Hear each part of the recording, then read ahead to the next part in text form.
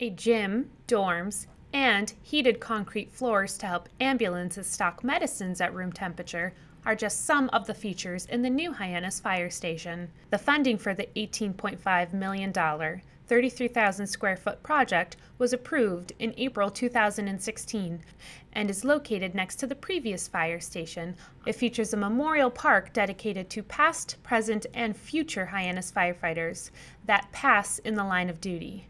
The new Hyannis Fire Station has been operational since October 2018, but on October 12, 2019, they held an official open house and memorial dedication to celebrate. Today was the culmination of 20 years of the new fire station design and concept, then also the 3-year building project of the fire station and the memorial itself. So it was a capstone to a lot of people's hard work over the last few years. The approval of the fire station was difficult. It took four votes to get it approved, and it's pretty difficult to get a fire station approved nowadays, the cost of a municipal project.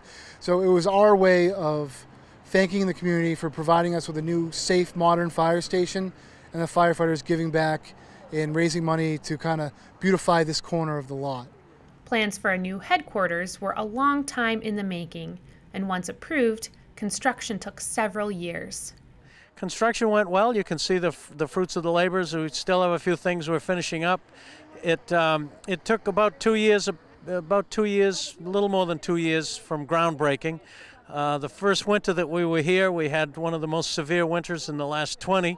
That slowed us down a little bit, but we made it, and the firefighters did a great job transitioning from the old firehouse to the new firehouse and working while the old firehouse was torn down, and they've done a terrific job.